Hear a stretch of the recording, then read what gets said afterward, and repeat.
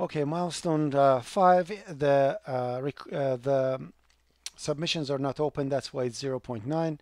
I'm gonna open it up, and I'm gonna this semester I'm doing a new way of submission. I'll go through it when I explain exactly how the milestone works. So for milestone 5, what you do, you essentially get all the files, everything that you developed, and you bring milestone 2 into your application, and complete your milestone 2 functionalities to complete your project. As simple as that. So you're essentially going to use every single thing that you had in there, and every single function that you had as a mock-up in your milestone 2. You're gonna fill each function with logic. You're gonna add few attributes too, of course, but we'll see. Anyways, publication selector module is a module, a collection that I created. It's a menu that you'll assume another developer has developed for you. And this, let me just bring it up. It's easier to actually show it to you. So the publication selector is a class whose job is to actually receive publications, show them all to the user, and then ask user to select one. Okay, as simple as that. So with publication selector, you literally can collect all the search results that you have. So you look for something in the publications, and using the insertion operator, I provided two different versions of it. Either you can add a publication by address or by reference. It doesn't make any difference. Any way you insert it, it's going to accept it and insert it. It's not going to make a copy of a publication. It only keeps the address of the publication, which means if you for example, have an array of publications, and you will, if you have an array of publications, so these are the publications arrays that you read from the file, all of it, and then you have a publication selector. So you go through every single element of the array. So these are, let's say, these are the publications one by one that you have in the array. And you search for it, and you want, for example, this one, and this one, and this one to be selected, to be shown to the user, so the user can select one of these four. What you do as you are searching through it, when the condition is met, you insert this one into your publication selector. So essentially, publication selector is a very small little, sorry, not like that. Publication selector is a very narrow little thing like this that only has some pointers in them. So essentially, if you selected 4, it's going to actually add 4 pointers over here, and these 4 pointers are going to point to those selections like that. And when you tell to the publication selector to run, it's going to go to those addresses and display those publications to the user, and with a row number, so user can select one of them, and when it selects, it returns the library reference of that publication. And because library reference is a unique number, with that you can actually recognize which record it is and what you want to do with it. So that's how it works out. So this is essentially your publication selector, and this is the array that you loaded from the file. And the insertion operator does the insertion for you. I created as a sample. I created a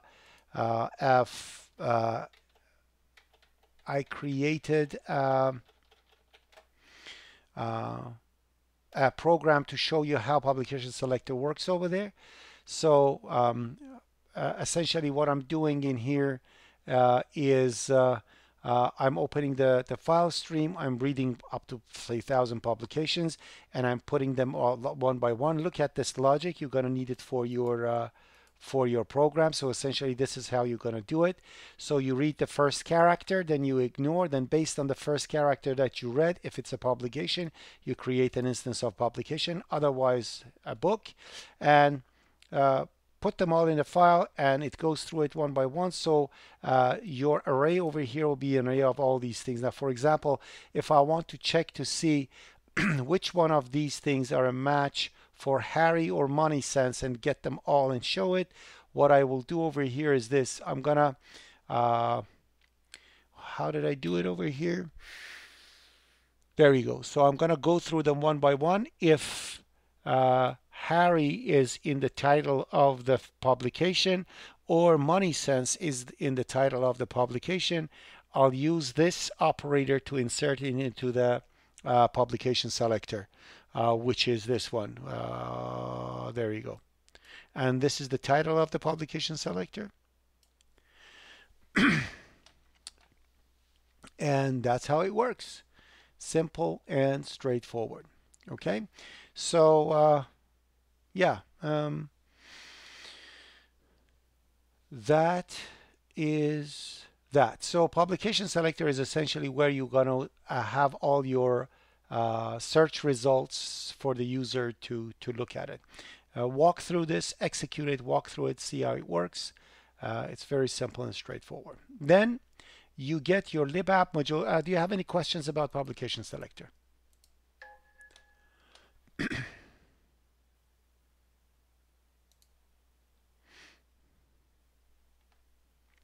Yes.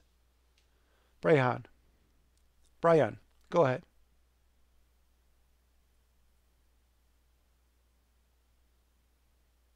Brian, you said you have a question. I'm not hearing you. Oh, you don't have audio. Let's wait for Ryan to reset its audio. Okay. Can you hear me, Professor? Perfect, yeah. Sorry. And before you begin, I forgot to mention one thing. The second argument that you see over here is the page size, which means it shows 5 at a time, and user can go previous page, next page. So if you have 500 things that you want to show, it's going to show 5 at a time. So you can change the size of the page based on what we have. But by default, we set it to 15. Go ahead, Brian. Okay, Professor. In this header file, line 18. So you are using a pointer. Should we do the same? No. This is just me. You don't do such a thing. This is me. This is a thing that you don't know pointer to a pointer, and that's why we mentioned that. That's why you have this, and you have. That's why. Thank you for the question. Actually, that is why you have stds library capacity. Instead of creating a pointer to a pointer, you create an array of pointers to the size of stds library capacity, and it cannot grow more than that. Got it? So essentially what you are going to create will be something. Yeah, so it's going to be something like this. This is for, so let's save this just a second. So 01WS 10, and in here workshop 10, what did we talk about? Having templated class as an argument.cpp. So that's that one. So what you're going to have in your class, whatever your class is, so class libapp, you are going to have a publication. I think it's publication pointer I mentioned, right? No, I think publication pointers. Yeah, publication pointers. So you're going to have publication pointers, whatever the name, I don't know, pubs, whatever, and then you put over here stds library capacity. Library capacity, whatever the thing is. So like this, you're going to have these many pointers, and the number of publications in library cannot exceed that. Okay, you gotta actually have to show an error message for that, a specific error message for that. Okay, is that clear now?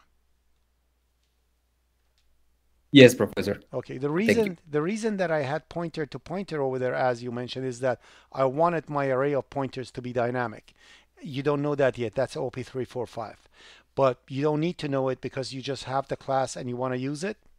So all you need to know about your for your publication selector is that it gets a title, it gets a page size, and it cannot get copied or uh, uh, assigned to another one, and that's it. And you insert something into it like this, and you can check to see if the publication selector is empty, which means the searcher has already returned nothing. So if that's false, it means that no matches were found.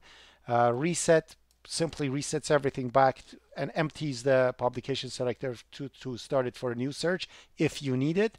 Sort the selections based on date and then the title, and run displays it, and as it's exactly like the menu that you created, but it's with publication selectors. It's exactly like your menu, but with publication selectors and sort. Okay, so keep that in mind. So yeah, so for your libapp module, you create a pointers array. You create a number to know how many actually publications were actually fed into this thing. You gotta create one integer number in there, and it's called last library reference number. We want a unique library reference number created for each publication that is being added. To do that, we started for the begin at a number that we started, whatever the number was. Let me just take a look at it actually. If we look at, for example, the data file that I gave you, and this is the data file that you are going to use for your testers. If you look at it, these are the numbers that we have, and this is the last one. So when you are loading this file, this is going to be the last number that you're going to hold in that integer. That is 1333, whatever it is going to be. So the last number that you receive, you're going to put it in that integer number that is called last library reference number. At any time you are adding a new publication, you add 1 to this number, and that becomes the library reference number for the new publication. Therefore, each publication will have a unique number that is added to the last one that we had, and you keep going like that. Do we understand what is that for?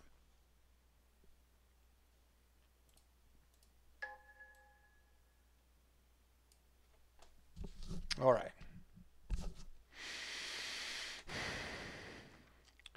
You will add one more menu to your publication. You already had two. You had an exit menu and a main menu.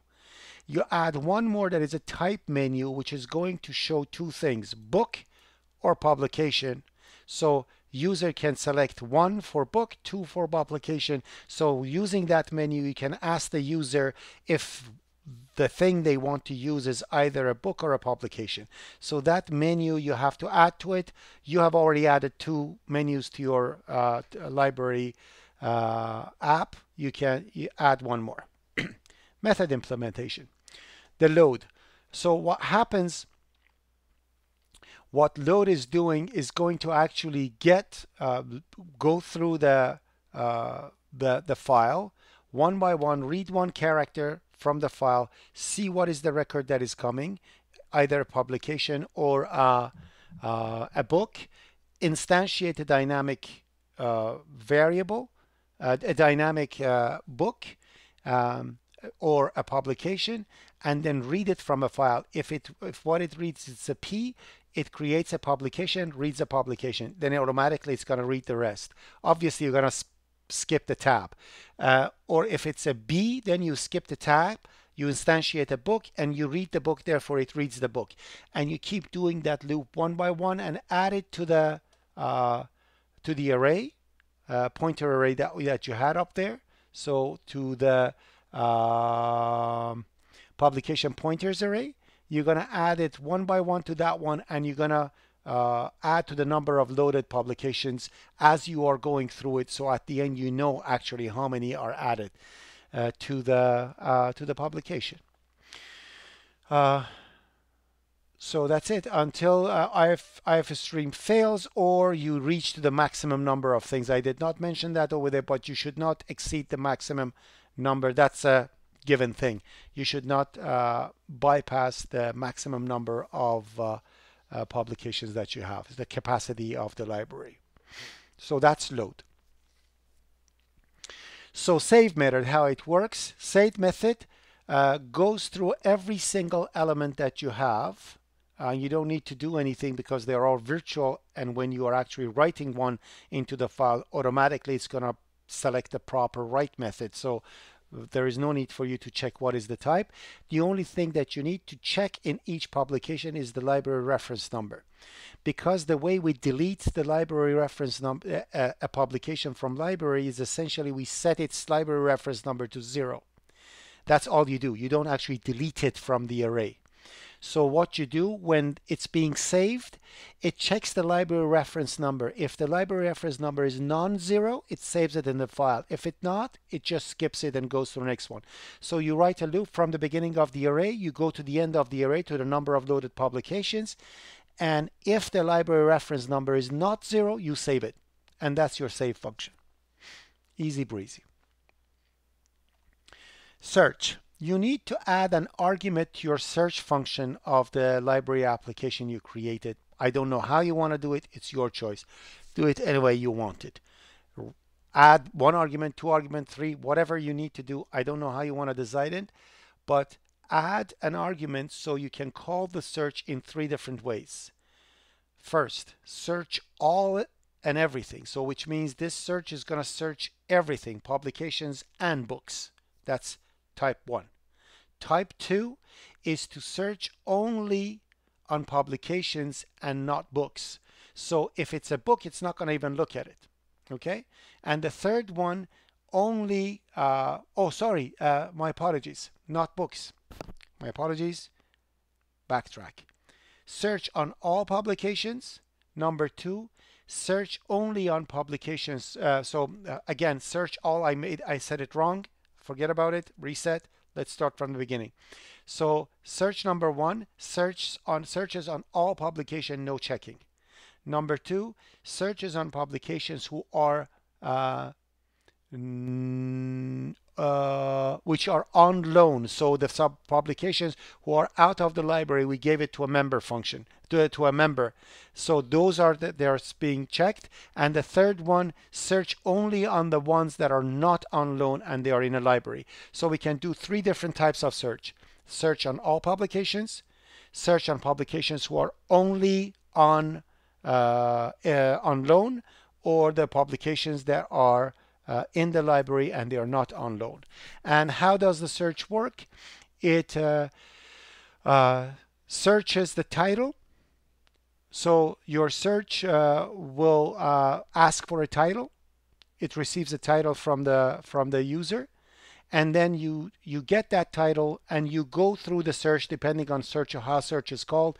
You compare the title. If the title the user entered is inside the title. So if the title of the publication contains what the user entered, you insert that one into publication selector. As simple as that. And you go through it one by one and you do it all to the end. So if the matches are found, then you sort the result and you get the user selection. Otherwise you print no matches found. Okay? And then if the user selects abort, you're going to print aborted at the end. So let me just double check to make sure that I actually mentioned it properly. I am actually going to the... Yeah, so at the end, your search will going to return the library reference. If it's actually successful at the end, it returns the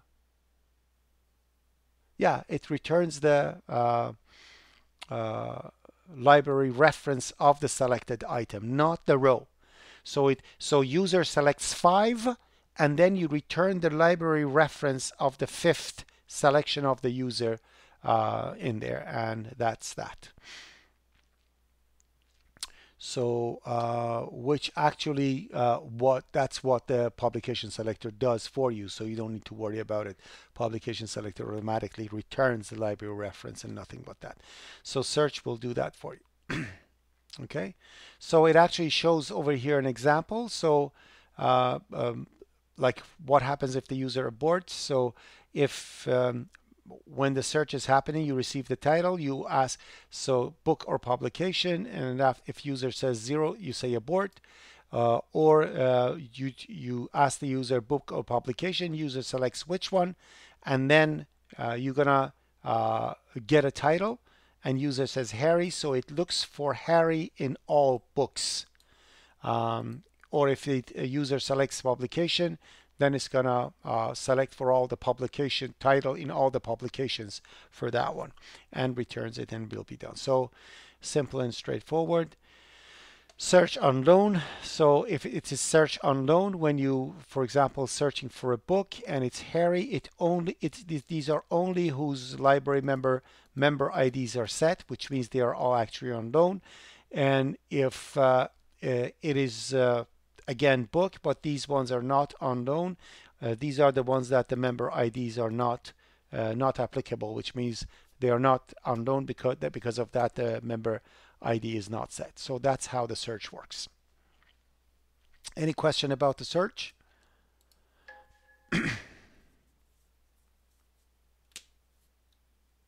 Tayeba, go ahead.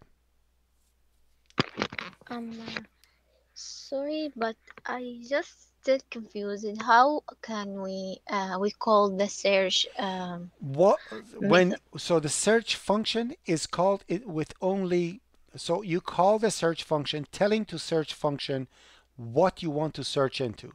So the through the argument list of search, you Mm-hmm. receive either I'm searching everything, or on loans, or not on loans. So these are the three things. This is the message that search receives through the argument list. Do we understand this now? So Wait, it wait, will be wait, wait, like the wait, wait, menu. wait. So when search function begins, it knows if it's searching everything, or on loans, or the ones that are in library. Are we okay with this? Then No. after the search starts searching, okay, it asks the user for two information. Am I searching for book or a publication? Mm-hmm. Yeah. After getting that information, it asks what the title is supposed to be. So your search should do, is it everything? So when you are doing your condition should check to see if it's on loan everything or not on loan. Then search Mm-hmm. to see if it's book. Then it search to see if the title matches or not. And if all these conditions match, then it puts it in the publication selector. Yeah, I got that Mm, when we search for title or its publication or book, mm. but the type of searching, is it decided before we call the search method or No, it's inside? inside the search method. The Oh. only information that search method is receiving if it is all on loan or not on loan. The rest, the search method should ask itself. That's Mm-hmm. why I'm doing it like this. It starts from here. So that's how your search begins. Choose type of publication, your search Mm-hmm. method is running. Yeah. Okay? And in here, same too. Take a look. So this is a search on loan. So again, it searches what, then it asks for the title, then it shows what the outcome is. Got it? Yeah. Yeah, that's because I didn't see the tester uh, CPP files, so Oh yeah. I'm So still yeah. confused. Yeah. Yeah. So that's why how it's good. So your search method that you had now should return an integer and receive type of argument that you want. I don't know how you want to implement it. Okay. It definitely returns an integer that is the library reference number, Yeah. or it is and it receives something in the argument list to tell to the to the search method what are the three types of search that it's doing. Okay. Okay. Thank you. You're welcome. Okay, you create a function called getPub. what is get publication? Essentially, it receives a library reference and it goes through all the publications and that you have in a library and sees if the publication reference is a match, and it returns it. Easy. And if it cannot find it, it returns null. Okay, so go through every single element in the publication pointers array, see the check the library reference. If the library reference is a match to this one, you return that address that you just found out through the pointers. If you couldn't find anything, you return null. Easy. New publication method, it prints adding new publication to the library, gets the publication type from the user, book or publication.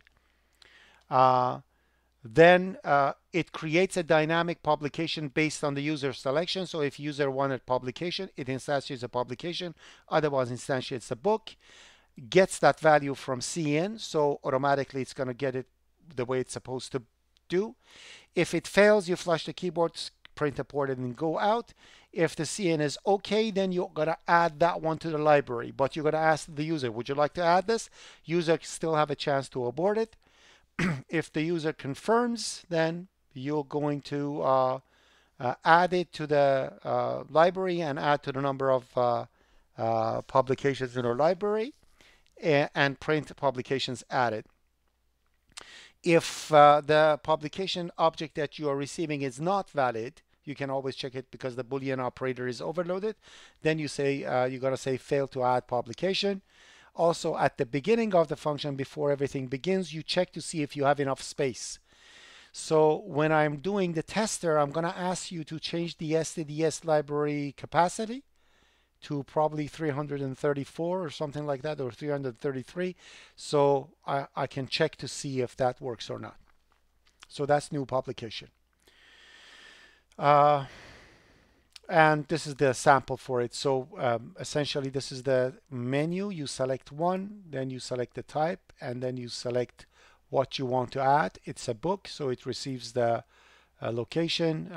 What is the name of the book? What is the date? So this is actually a publication, not a book. Sorry, so it doesn't get the author.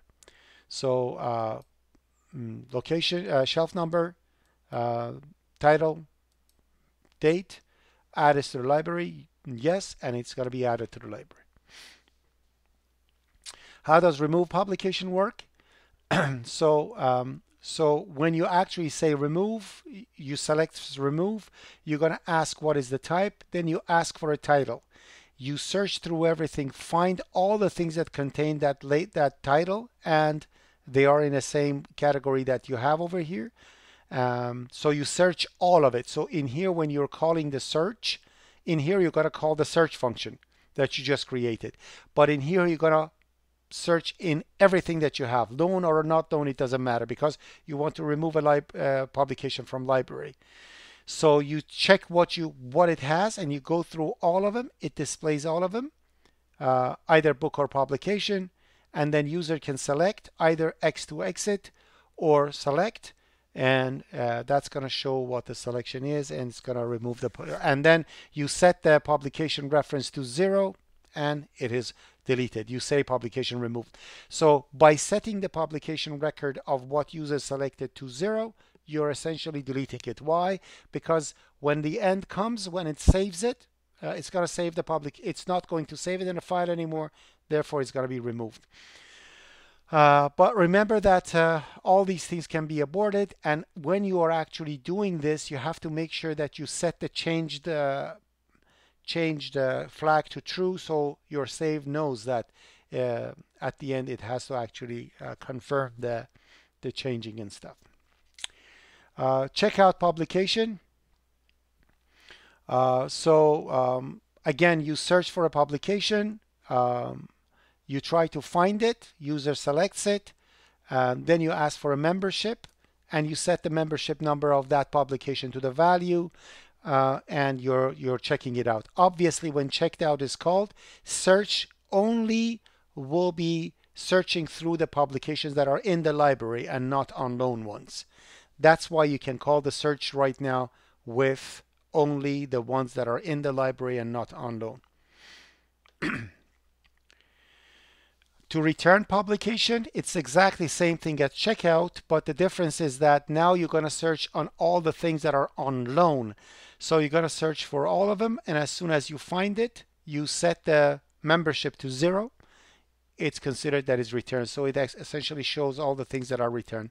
There is one thing when checkout that you have to check to make sure that the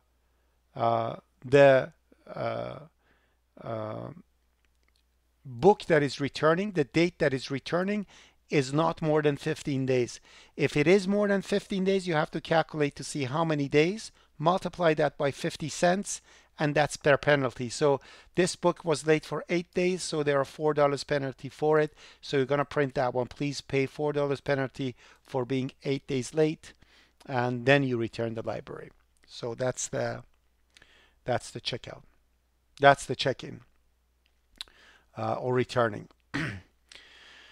The constructor initializes the public menu, as I mentioned up there, so we know how it is, and you have to add an argument to receive the file name, so you know what is the data file name that you have, and you set that one. So that's the constructor, and the rest are the sample execution and everything that I'm going to put over there. So down to this point, do you know what you need to implement? So are we okay with the implementation? I'm going to explain how the testing is going to be done. Are we okay with the implementation of milestone 5?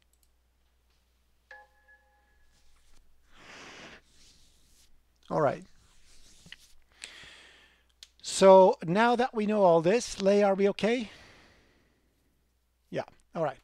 So now that we have done all this, how do we test this? So because I was actually showing it to my class before this, that I actually ran a test to test everything, make sure everything works, and I couldn't even do it completely, and the amount of things that was done was crazy. So if I actually showed it to you, so this is the number of things that you have to enter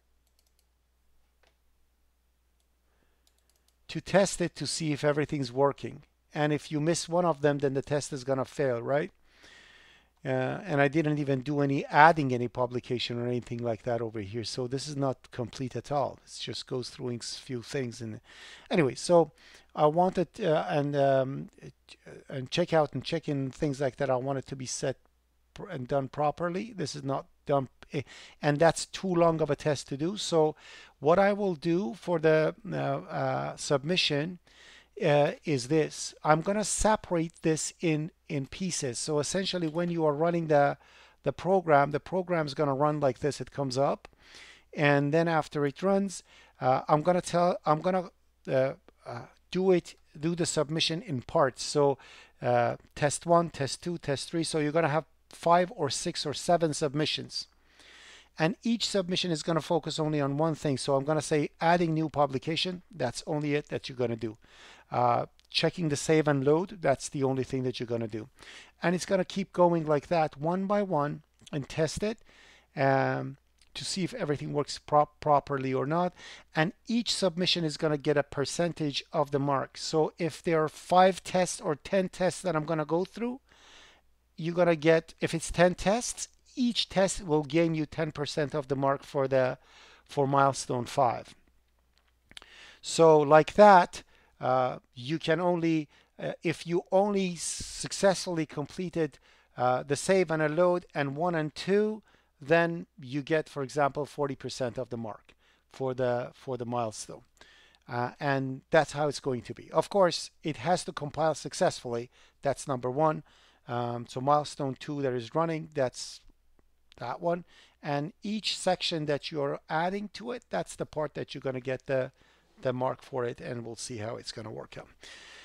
So do we understand how and that takes a while. So I'm going to do the submissions one by one, and when everything's ready, you're going to see how many different tests we're going to have to make sure everything works, and you can go step by step by that. But I'll try to have this the tests done in the sequence that I asked you to do these things. So when every single method that is being set, the save method, the load method, I'm going to have a tester written for those.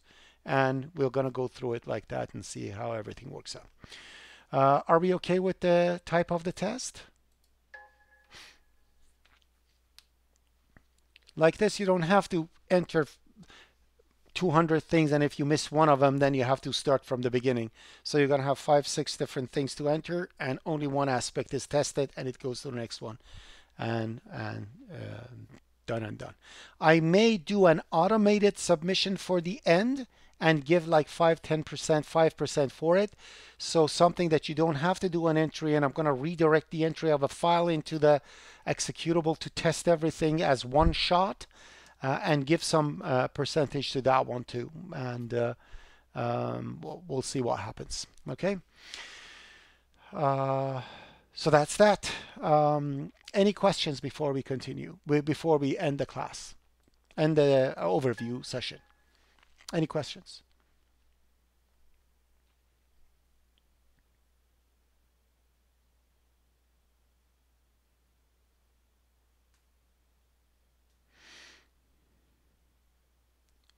Few people are not replying. Kai is not replying. Mohammed is not replying.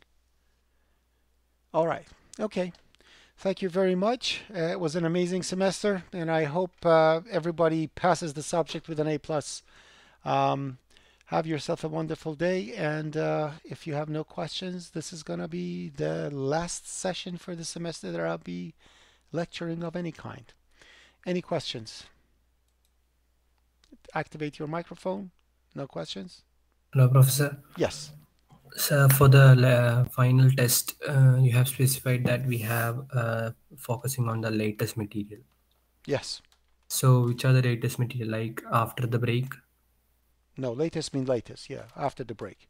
Focus is going to be on what, obviously I'm going to use, like I cannot say I'm not going to use member functions because we studied it at the beginning of the semester. So the focus is going to be on the latest stuff that we have. The emphasis is going to be on the latest, but everything throughout the semester will be tested. Yes.